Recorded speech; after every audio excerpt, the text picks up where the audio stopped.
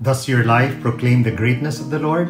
Good morning, everyone. This is a reflection question for today.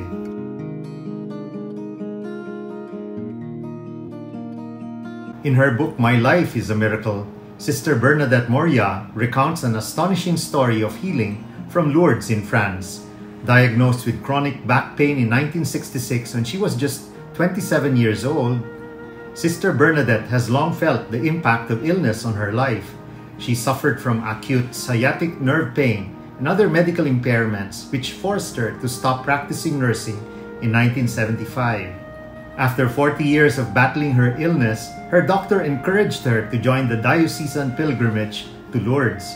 The visit was not Sister Bernadette's first trip to Lourdes, but it was her first trip as a sick pilgrim. The travel was agonizing, she recounts. Fortunately, the morphine eases the pain. I allowed myself to increase the dose a little to help on this journey. Lourdes for Sister Bernadette was a place of peace. I'm always struck by the peace of this place, its silence, she writes. There in the grotto is the still power of God, an unmoving, spiritual, mystical presence, so accessible to all, so close to the little ones, to the poor, to the afflicted. For this pilgrimage, she had resigned herself to her suffering. She went to Lourdes looking not for healing, but to pray, asking God for a conversion of heart and for strength to carry on. Describing the famous processions of the sick at Lourdes, Sister Bernadette says, "This strange, almost baroque convoy with crutches poking out every which way, with its wonderful volunteers pushing or pulling, and always with a smile, what is it? It is the train of hope. Hope is perhaps the greatest gift pilgrims receive at Lourdes, knowing the healing and mercy of God, particularly through the sacrament of penance." While at Lourdes, Sister Bernadette had what might only be described as a mystical experience during the evening Eucharistic procession.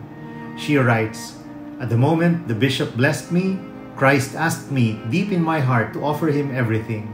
Everything, to hold nothing back for myself, to expect nothing, no comfort, no healing, to give myself totally to him, to give, not to take." Never before had she had such an experience of God. She was content to return home, having received the special grace of His presence and peace. By July 11, 2008, Sister Bernadette had returned home to her convent. While at prayer that evening, something strange happened. I felt a great relaxing of my body, like a warmth from my heart, suffusing everything, she reports. That warmth filled me. I didn't know what was happening to me. I went on praying. Then she went back to her room, she writes. And there I heard an inner voice telling me, "Take off your braces." I immediately thought of the words of Christ in the Gospel, "Rise, take up your mat and walk." Without the slightest hesitation, without a moment's thought about what was happening to me, I took off all my paraphernalia, my leg splint, my corset, all of it. I felt perfectly well. In an instant, she had been healed. Sister Bernadette's instantaneous healing was declared officially miraculous by the Catholic Church on February 11, 2018. Some 7,400 cases have been registered with the official medical bureau at Lourdes over 135 years. Only 70 of those cases have been recognized by the Church as authentic miraculous healings. In today's Gospel reading, Mary glorifies our Lord for having chosen her to bear the promised Messiah. Her joy is translated to her hymn of praise, her canticle, her Magnificat, magnifying the greatness of God, His goodness, and His love. We admire her devotion and stamina in traveling 70 miles or so to help and serve her cousin Elizabeth in the latter's pregnancy. It is also a reminder for us of what we can do to serve others. When she consented to be a handmaid, a servant of the Lord, she humbled herself thoroughly, expecting, as any servant would, to experience discomfort, pain, and sorrow along the way. For the son she will bear will cause a sword to pierce her very soul from look. For service is not about feeling good every time we serve the Lord. When we meet suffering and sorrow along the way, when we experience rejection and reprisal, scolding and slander, sacrifice that suffocates and stings, we persevere and offer all these humbling experiences for the reparation of souls and the purification of ours and our loved ones, because we owe more to the Lord than He owes us.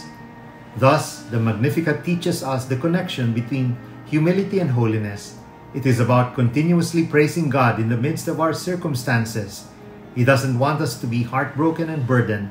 He wants happiness for us, but He wants this happiness to be anchored on His conditions, His will. For oftentimes we latch on to our own will, the world's, the devil's, where happiness is fleeting and self-serving. And when our own will is not consummated, we give up, we lose hope, we fall into sin. When our words and prayers express our gratitude instead of complaints and platitudes, God is able to dispose of miracles in our favor, for our hearts are full of love for Him. Where love for God is full, there faith resides. Conversely, He scatters the proud in their conceit. He casts down the mighty from their thrones.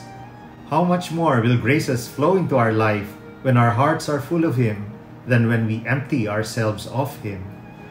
We sanctify today everything that we do. We choose to be holy by reconfiguring the word sin, whose middle name is I. We turn the focus not on ourselves but on the Son, where the O is an offering, an expression of astonishment and affirmation that miracles happen because of the baby in the womb of Mary, who teaches us to magnify God's greatness in our lives. Let us pray. In the name of the Father, and of the Son, and of the Holy Spirit. Amen. Heavenly Father, I seek You in humility, so that holiness will be mine.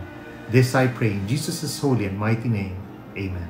In the name of the Father, and of the Son, and of the Holy Spirit. Amen. God bless your families, brothers and sisters. God bless our Catholic faith and couples for Christ.